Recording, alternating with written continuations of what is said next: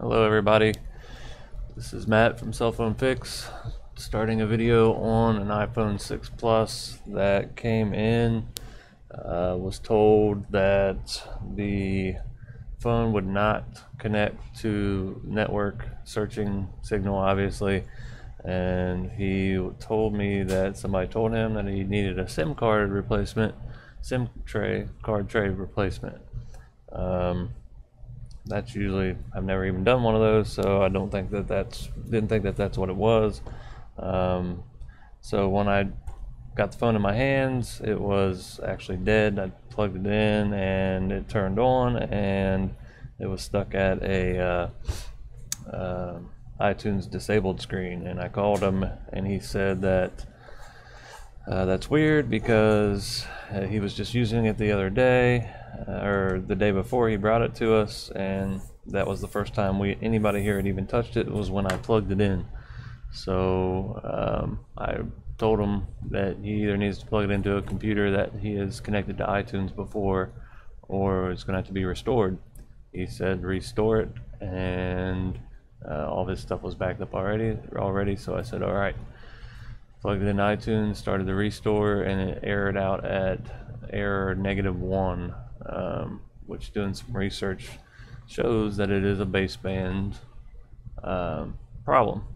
So at this point, we're stuck on the iTunes logo, and I mean, I could show you the restore, try to restore it real quick, but we're gonna get the error -1, and I'll show you why.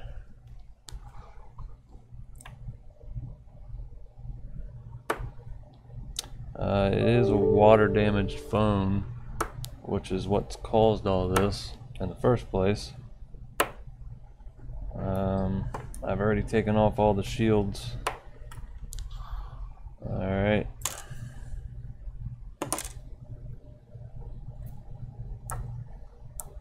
So I got a new microphone. My first video was very bad audio quality, and I do apologize for that. Actually got the type of mic that Jason uses or whatever at STS. Got on his link and seen what he was using, and found one at Office Depot. So thank you, Jason. Okay, so let's change views here. Alright, so basically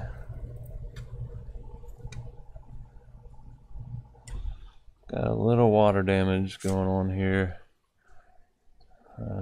Up top, it's not too bad. A little bit of discoloration here and here, and obviously on the screw hole. So everything's decently working, except for obviously we have a baseband issue. So on this side of the board, pretty minor water damage.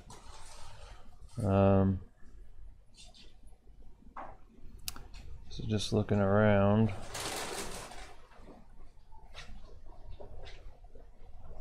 definitely water damage there. Flipping it over to the baseband IC, and right here we have, let me try to clean this up for you.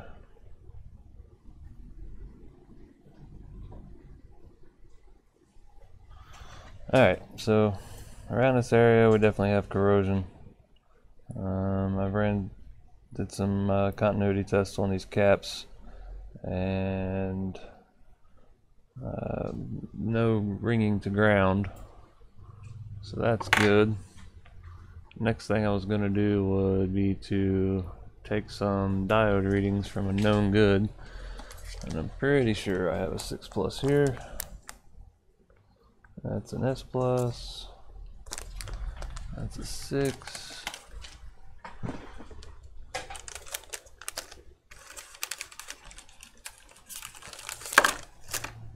Alright, here. Let's see, has this one been mutilated? No, looks alright. Alright, so let's look at this guy. It has been mutilated.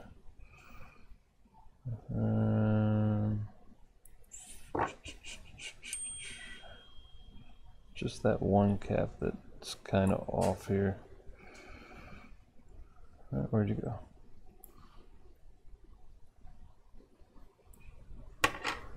Let's check something. Somebody's texting me.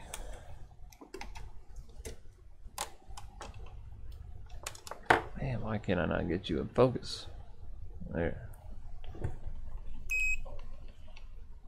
So on the known good, hopefully known good.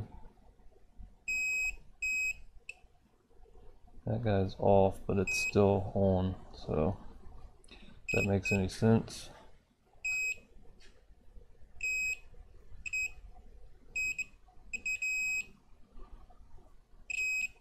Alright, so let's put it in diode mode. Just check a couple readings around the actual baseband here. Let's start with this guy. So I'm getting 266 on that cap, 0.266 and 0.331. Let's go over here.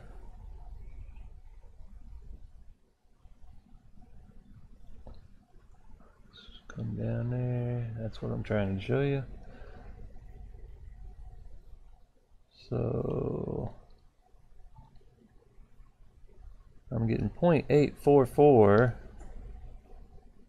and 0.986. So yeah, I mean, we definitely have got some bad readings there. It's got to be a partial short or just corrosion is just causing this. So what I'm going to do is throw it in the ultrasonic cleaner, and then we're going to come back and take some more readings and try to go from there. I wish this had a pause button, but I will go ahead and stop the recording and come back when I get the ultrasonic cleaning done. Okay, so I've got the ultrasonic cleaner. The board ran through the cleaner and it definitely looks clean. I say that every time. Let's take some diode readings and see if we're back to normal or not.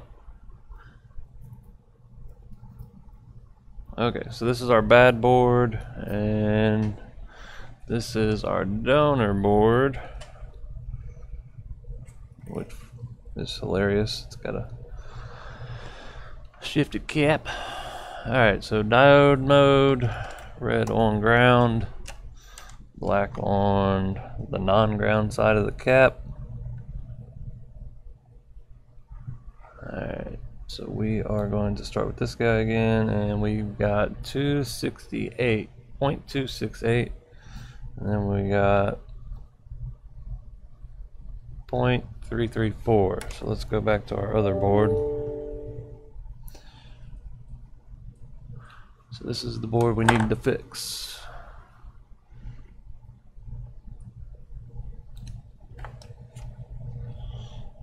Alright, so we've got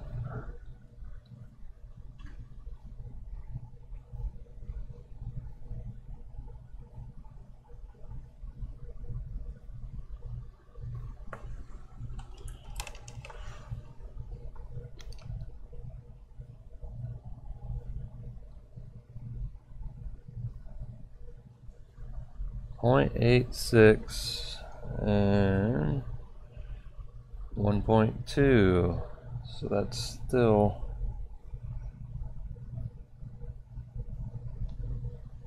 hold on, I'm a dum-dum. I had them reversed. So we are back to 0.261 and the other one is 0.34. Just to test one more time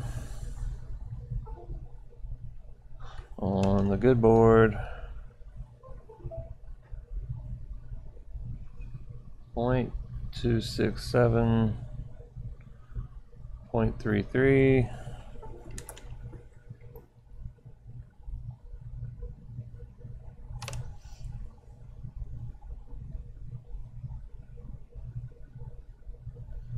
.263, 0.34. So those are definitely better.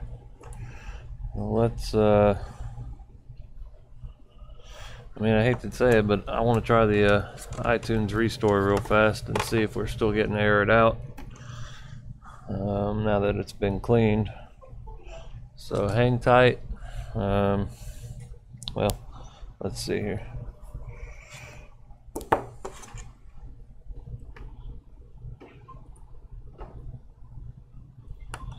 Charge port.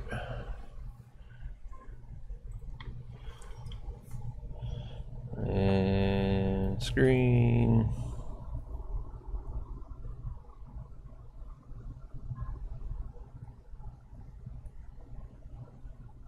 Maybe.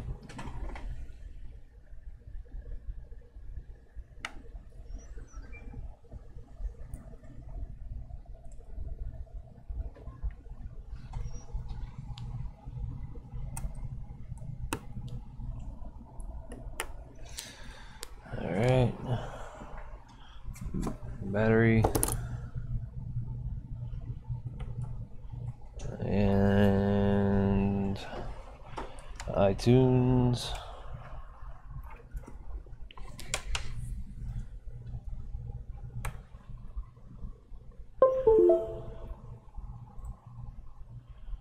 Let's go to desktop view.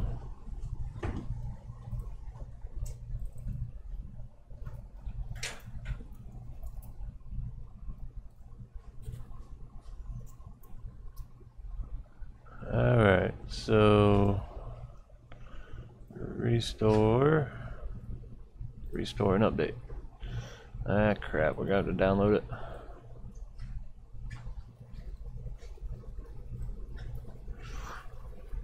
Alright, so I'm gonna pause the video again so you guys don't have to sit here and watch the download happen, and we'll start it back up when we know what we've got.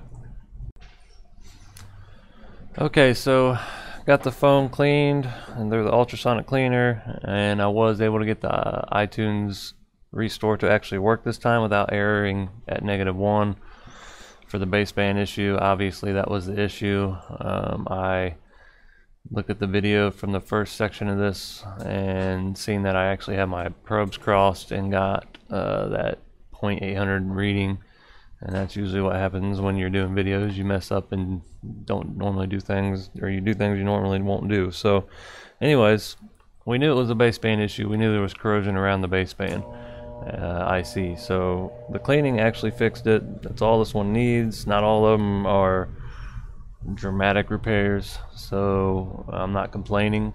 If I go in, I've got a dummy SIM card in there now. If I go in and go to general and about, I'm actually getting readings. It's a Verizon SIM card, and shows me an IMEI and all that jazz, so I'm pretty sure we're good to go. It doesn't say searching, it just says no service. So since this one wasn't too bad of a video, I mean, what I can try to teach you is to show you here.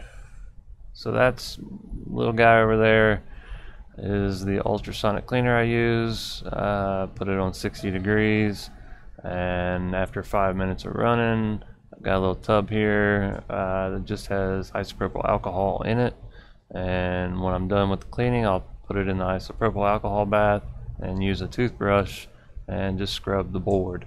And then after that, basically blow it off, you can heat it up with a hot air gun just a little bit, make sure all the moisture is out of it, but that's kind of what the isopropyl alcohol does. And turn it on and everything's good. Here's fun.